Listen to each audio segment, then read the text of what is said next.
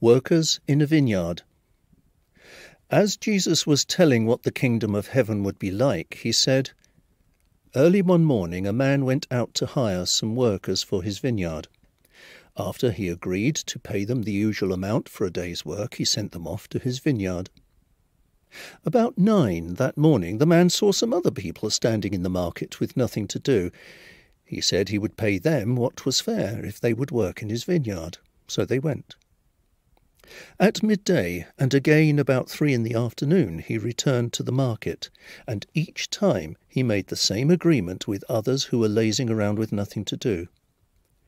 Finally, about 5 in the afternoon, the man went back and found some others standing there. He asked them, "Why have you been standing here all day long doing nothing?"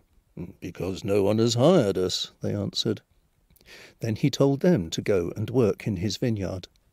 That evening the owner of the vineyard told the man in charge of the workers to call them in and give them their money. He also told the man to begin with the ones who were hired last. When the workers arrived, the ones who had been hired at 5 in the afternoon were given a full day's pay.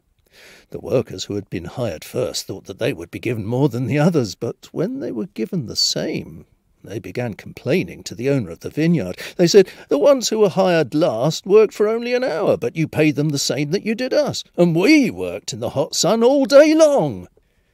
The owner answered one of them, "Friend, I didn't cheat you. I paid you exactly what we agreed on. Take your money now and go.